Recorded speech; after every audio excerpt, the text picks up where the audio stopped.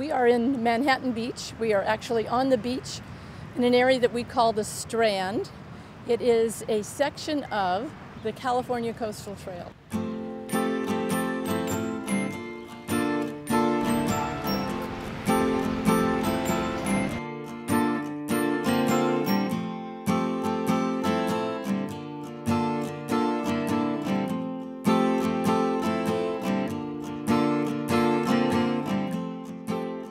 Everything is going on this strand, absolutely everything. The rollerblades and skateboards and dog walkers and pedestrians doing one thing and another, so you always got to, keep your eye out for cross traffic.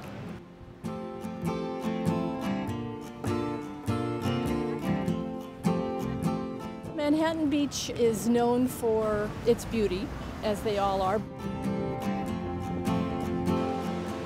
There's charming shops up and down the main street.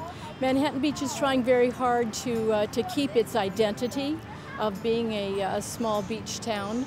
It was founded with the premise that this was going to be a family-oriented community, and it very much is. So you will see stroller moms, as they're called, at any time of the day. It's one of the big draws of the area that we have such an incredible length of either strand or in some passageway that people can get out. They can ride for a long, long distance. They can walk for a long distance. They can hike for a long distance. They can do so many things here safely up and down the beach where it's absolutely beautiful, and you've got it all right here to do it. If you want to feel energized, this is a good place to come. It truly is. There's always something going on here. And what's interesting is that all of these beach communities up and down, not just this immediate area, but up and down the whole coast, are all so different. Each one has its own personality. So if you go to one, it's going to be different from the next one to the next one, even though they're just miles apart. I grew up hiking. Our family did a lot of camping in the Sierras. I think when I was about 4, I had hiked 4 miles to a fishing lake. The rest is history.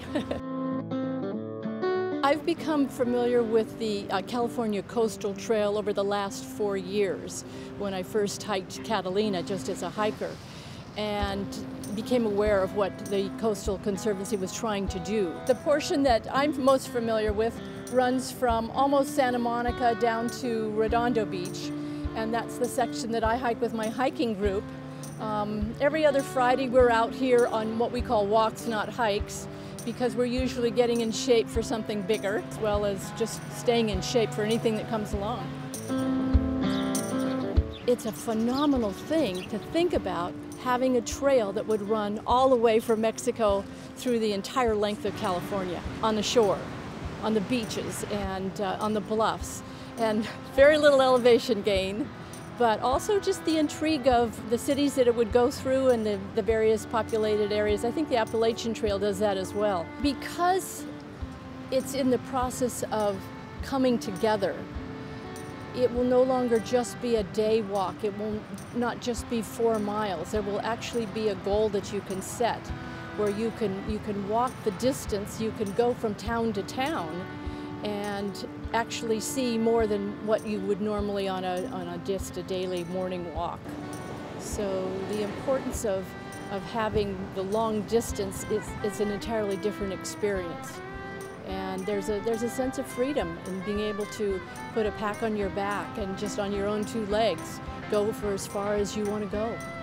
And it's starting to become a reality.